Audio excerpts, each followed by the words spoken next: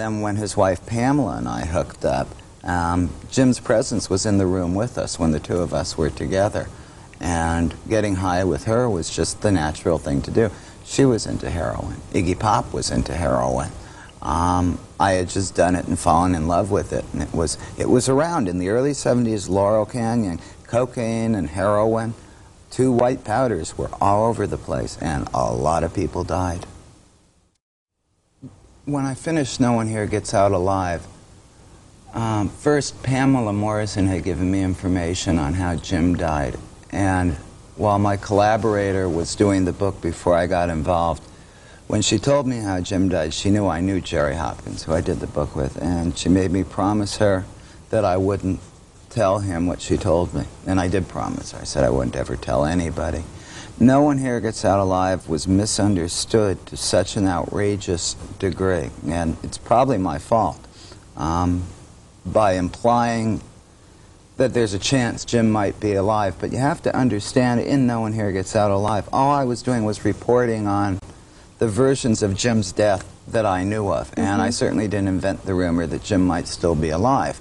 As long as I was reporting the ways that Jim died, yes, he's dead, and here's the ways he might have died, and I list the theories, I felt it was also journalistically responsible to point out, on the other hand, there are those who won't have any of this. Jim is not dead, they claim, and I have to point out that this isn't as far-fetched as it might initially seem, because the guy had the exact type of personality that would stage his own death. He had the motivation to do it, he had the ability to do it, and he had the means to do it. He had the money, he had the reason, and he had the cause. He was up for jail time in Miami. The trial was going through appeals. He had the money to do it, and he was the type of personality that would do it. I didn't think that people would conclude that he had done it.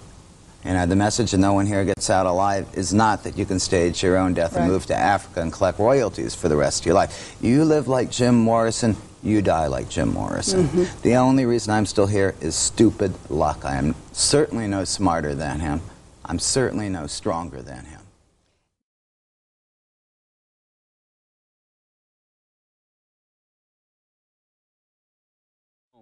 He packed 50 years of living into you know, that period in the doors from 22 to 27, and he paid for it. The moral is that you live like Jim Morrison, you die like Jim Morrison.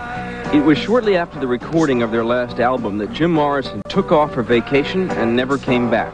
He moved to Paris with his girlfriend, Pamela Courson, and he died there under circumstances that have never been made clear. Do you not suggest in the book that it was Pamela who gave him the heroin that eventually led to his death?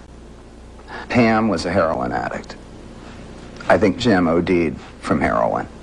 Jim was an alcoholic. They were together in Paris.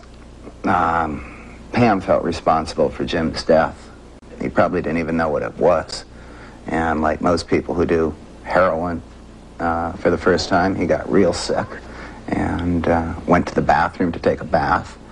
And the hot water, you know, the condition he was in physically, knowing Jim, he was probably drunk by midnight already anyway, and the heroin in concert with those other elements did him in, and he never woke up.